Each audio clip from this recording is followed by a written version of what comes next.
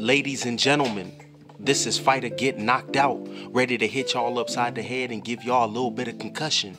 In a very odd matchup, ladies and gentlemen, out of nowhere, and Kurt came out of nowhere, middleweight journeyman. We talking about he been on this long journey. We talking about Gabe Rosado with 26 wins, 16 losses, 1 draw with 15 vicious wins by knockout. Will move up in weight 2 divisions, not 1, ladies and gentlemen. He's moving up 2 weight classes to take on recently beaten Gilberto Ramirez. 44 wins, 1 loss, 30 knockouts at 135 pounds on March 18th in a Golden Boy promoted show on the Zone, ladies and gentlemen. You heard Dia Des Avante.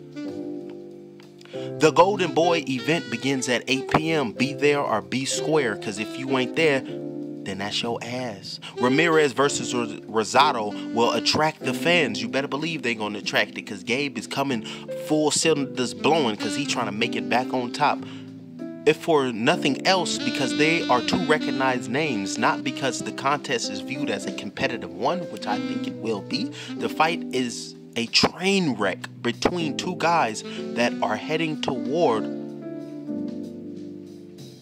the outs of their career, ladies and gentlemen. Speaking for Rosado, Ramirez needs to move up to cruiserweight already, because he's not going to be able to get away with melting down for the 200s to the 175 pounds for much longer. How much longer?